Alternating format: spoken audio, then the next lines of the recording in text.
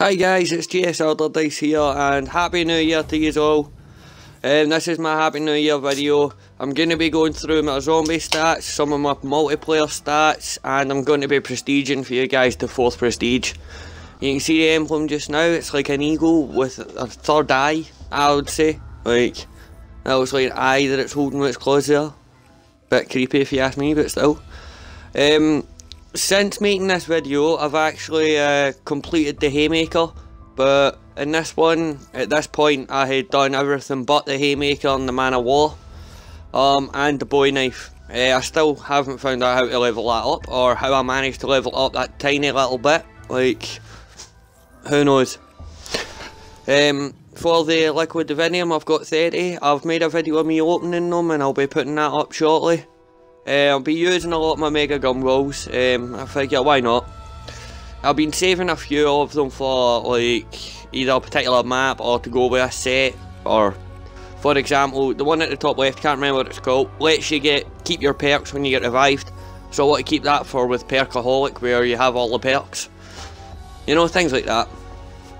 And then I'm keeping the Perkaholic for when I play Shadows of Evil, because there's a lot more perks on Shadows of Evil. Also, since doing this, I've completed the Shiva, I've gotten that Hex Camo. But again, even to this one, I'm close to it. But it's a gun that you pretty much use at the start and then throw away, you know, forget about.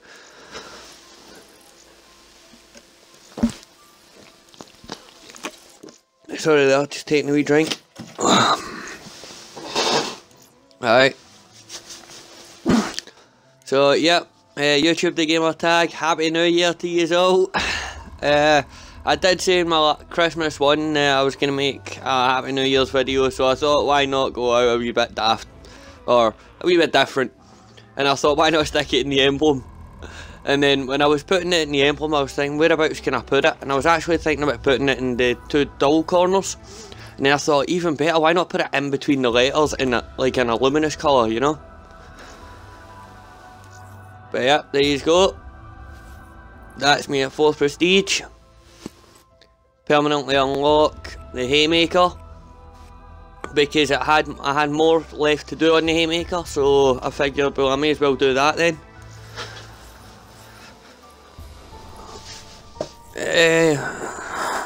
Right, so obviously I have a few guns permanently unlocked, so it's a case of, the annoying thing is that then you have to go through and you have to put all the attachments back on. But with my stats here, they still seems a bit crazy, you know. My average rounds per game at ratings is 13, but my average score at ratings is over 500,000. Multiplayer stats not the best in the world, 0.9s there. I'm gonna try and get them up. I've been playing Core recently, actually, Core Team Deathmatch. And I can get why a lot of people play it. Like, I'm pulling off some stupid KDs and I've been pulling off like some 4s, couple of 2s, well not a couple of 2s but a few 2s, but all positives, like, and then I go into hardcore and then it's like even. And it's okay, I can see why people started to play core. But I've done quite a bit for Ronin. I've been trying to get all of his complete, but I've been using all different ones, like, you know, I think I've had a shot at them all at one point or another, but some of them, like the guy with the knife, I don't like him. I think that's maybe a core mode thing though. I tried him on hardcore, which obviously is a lot harder to do, but I think he might be really good on core, but for hardcore, no, I wouldn't recommend him. I got a helmet for him out of one of the cases that you get. I honestly can't remember what they're called now off the top of my head.